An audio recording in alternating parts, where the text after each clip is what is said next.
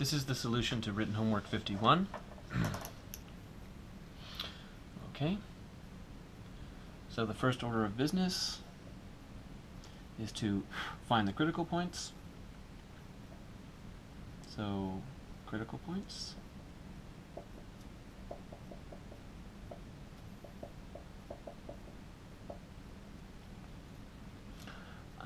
To remind you that there's two kinds of critical points.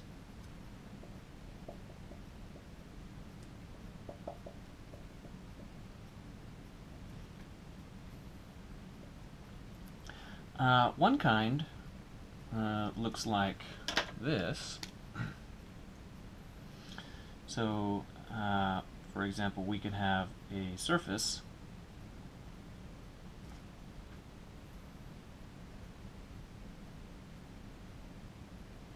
that's like a tint.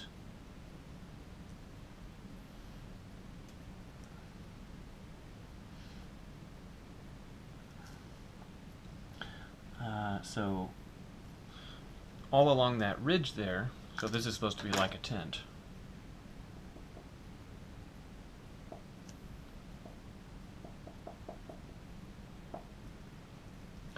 All along this ridge right here, there is no tangent plane.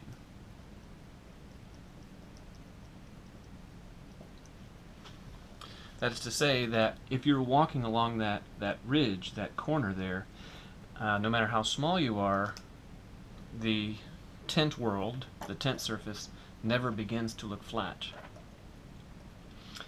Okay, then the other kind of critical point is like if you're on top of, say, sombrero world, at the very top, at that highest point, if you were very, very small, then the world would look flat, which is to say, well, because the sombrero world is smooth, no matter where you are, you can be small enough to where it looks flat, but at the very top, it's flat and horizontal, so that there is a horizontal tangent.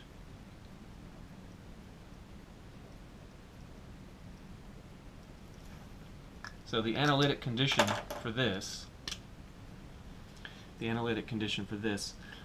is that either this or this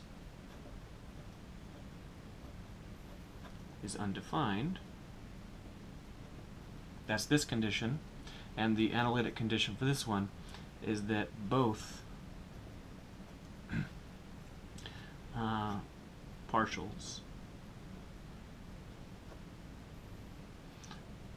are 0.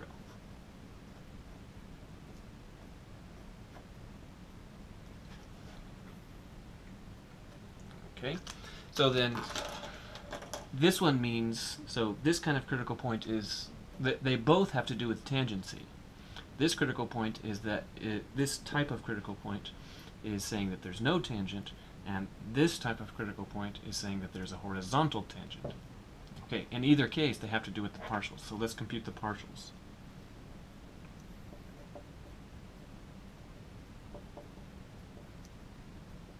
So the x partial of all of that is negative 6x, and then plus 4y, minus 32. And the y partial,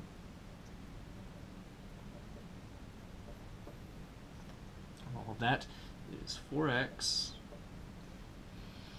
and then minus, so y squared over 2, partial derivative is just y, so minus 3y,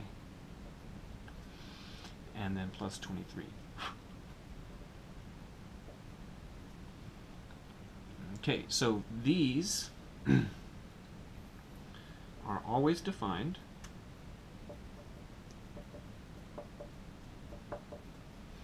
So that's to say that these two things are always defined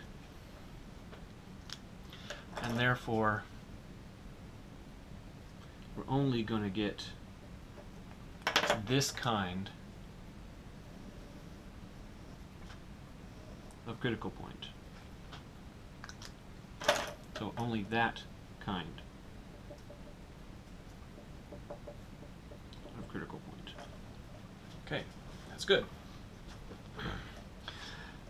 Let's solve the system of equations. So we want to solve both partials equal to 0. So negative 6x plus 4y minus 32 is equal to 0 at the same time as 4x minus 3y plus 23 is equal to 0. And I'll number this as equation 1 and this one as equation 2. Okay, so of the two possibilities to deal with first, I think equation 1 is slightly easier because, well, I could solve for y and divide by 4. I'd still get a fraction, but at least 32 is divisible by 4. Whereas because of this number 23, 23 is a prime, it's going to definitely be a fraction. So from 1, I'll get the 4y by itself. So from 1 we see that 4y is equal to, move everything to the other side, so 6x plus 32. And then I can divide everything by 4 to obtain that y is 3/2 x plus 8. Okay, so now I'll take that which I got from equation 1 and put it into equation 2.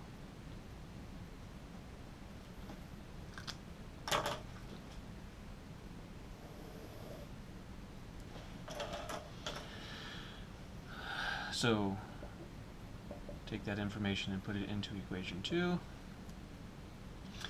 Equation 2 is 4x minus 3y, but we're putting that in, so that would be minus 3/2 x plus 8, and then plus 23 is 0. Okay, so let's simplify that. That would be 4x minus 3 times 3 is 9, so 9/2. 9/2 x, and then minus 24, because negative 3 times 8 is 24, and then plus 23 is 0. Okay, so this is 8/2 minus 9/2, so that's negative half. So negative half x, and then minus 1 is 0. I'll move the x to the other side, so negative negative 1 is half x, and then multiply both sides by 2, so negative 2 is x. Okay, so to determine y,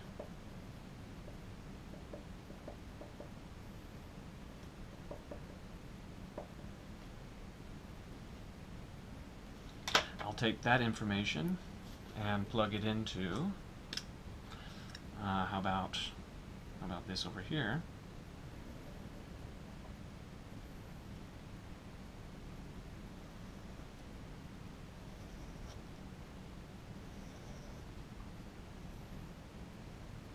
That thing.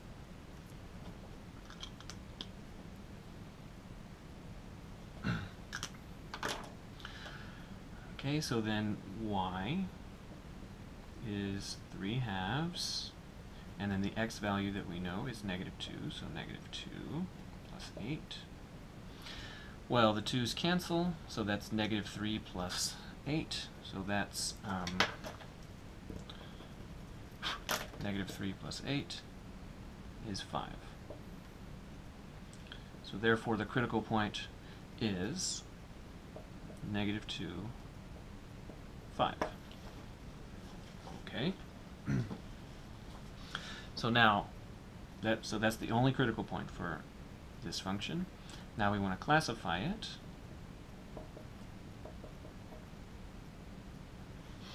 Okay, so we're going to classify it with the second partials test. We'll need the second partials. So the xx partial is negative 6. The yy partial is negative 3. The xy partial, which is to say the y partial of the x partial, is 4. And the yx partial that's to say the x partial of the y partial is 4. And just as a reminder, the fact that these are same is good. If we had determined that these were different, then that would indicate that we had made an error somewhere. So, the point, negative 2, 5, the classifier h, well, that's the product of the pure partials at the point in question.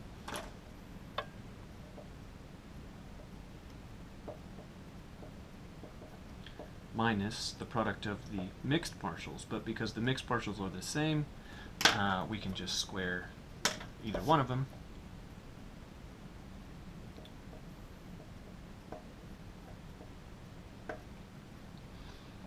So that the classifier h is, well, at 2, 5, the xx partial is negative 6, the yy partial is negative 3, and the xy partial is 4, so 4 squared.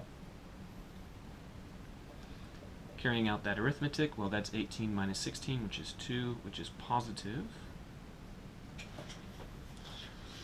Okay, so to remind you, there's 3 possibilities for the second partials test. One of them is that it could be a maximizer. One of them is it could be a minimizer. And one of them is that it could be a saddle.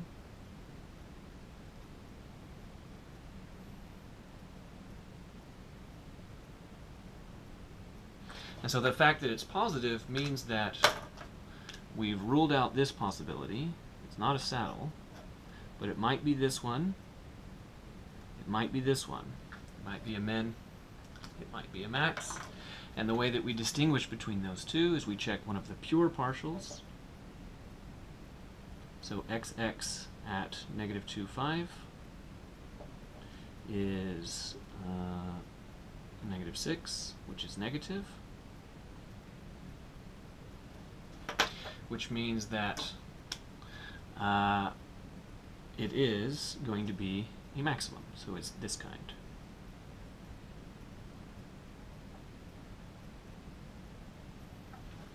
So let's write that down. So therefore, negative 2, 5 is a max.